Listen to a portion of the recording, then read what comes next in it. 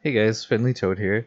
I just made a video on how to edit and customize your server, but I forgot to press record, so I'm doing it again. Okay, so let's go to MySQL, your Ace server prompt here, and then type in show props.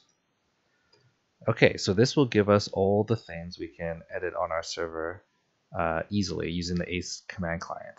So you got your Boolean properties here, you got your long properties, double properties, and last but not least, just string properties.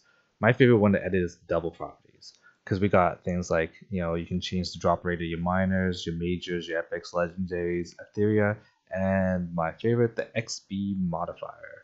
So the reason why I typed it in here is because if you type in /show props in game, it cuts it off around item dispel level.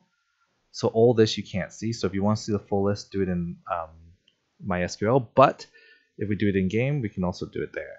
So there we go. So if we open this up, oh come on, so tiny. There we go. Okay, so open this up, and we type in /show props. It can show us all the things we can edit on our server. So if let's just say we want to make the XP, 3 times XP. Right now the default it says here is 1. I have it set as 6 times XP. Just I was messing around. But to do that, you type /modify and then you select which property. So this is under, if you scroll up, it's under the double properties. So we type in /modify double because we're selecting that property, space. Now let's select what we want to edit. So XP underscore modifier, and 1 is normal XP. So if we want to do 3 times XP, we do 3.0. Press enter. Then at the bottom of the screen, you will see double property successfully updated.